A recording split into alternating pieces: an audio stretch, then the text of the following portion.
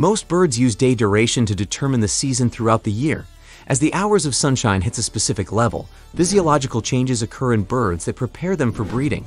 Most birds, particularly those in temperate climates, schedule their breeding activities so that they may feed their nestlings when food is plentiful.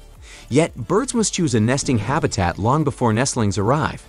Non-migratory species may keep their winter area or create a new one in the spring. As migrating birds come in the spring, they seek and defend a territory.